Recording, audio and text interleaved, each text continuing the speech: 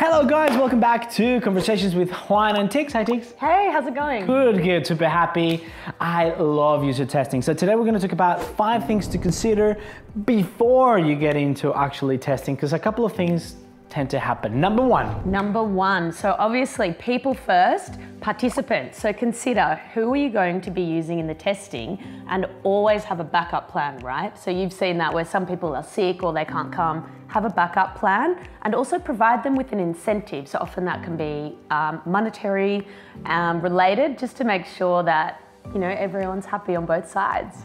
What is number 2, Juan? Number 2, it's really important to have a clear moderation guide. So the moderation guide is a document that would allow you to have a consistent test throughout all the different sessions. And sometimes you don't want this, but sometimes it happens, you may have different facilitators. So the moderation guide has goals. You want to have a set of tasks that you're kind of assessing by prototype.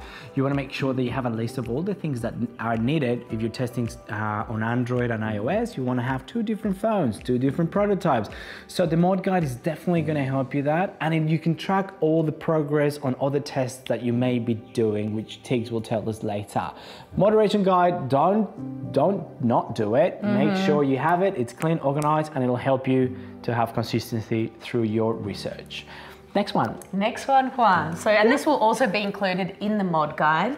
Make sure you plan out where you'll be holding it, the space, before you get into all of the testing. So think about, is the space good for what you need? Can everyone get there? You might have a 2-way mirror, that you see in those crime shows, so that you could have some people working with the people testing in the room, but also kind of observing from afar. You could live stream it, we were saying there's no excuse not to see in this hybrid world. So just think about all of that and include it in your mod guide before the user testing. What is number 4? Number 4, we've seen it before. Sometimes product owners or product managers want to test the whole thing. It's really tricky to test everything in one session. Think about you have an hour. So the best way you can do this, plus a bit of a warm-up questions, right? So the first thing you need to do is establish the scenarios that you want to test, or very specifics on the feature. Make sure you write in the moderation guide how this task is going to be implemented. So when the facilitator goes and gives instructions to the tester, they know exactly what they're testing. So the way it works, you just create a scenario. A scenario could be a global thing. As a user, I want you to test Wi-Fi speed or something like that. So then you know that the prototype has those features, so the user can go and figure out how they would test that Wi-Fi speed.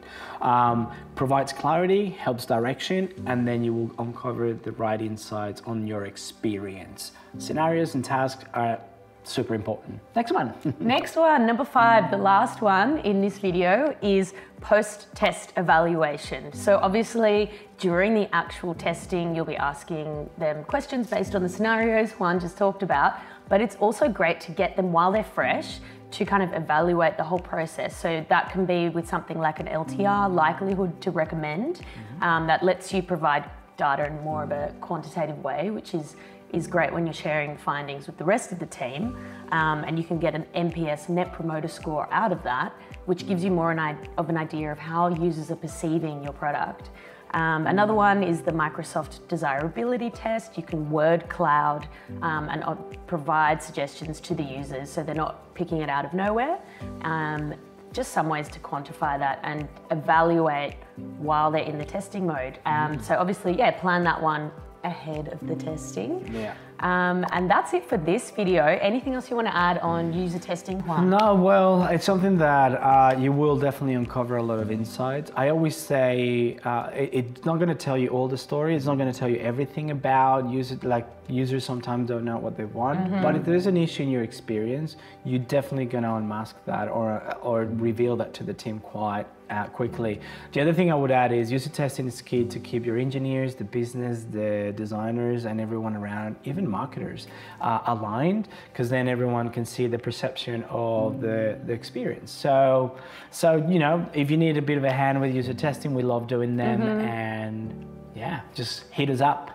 Hit us up, get in touch. Yeah. Bye. Ciao. Chicky bam bam, blue melon.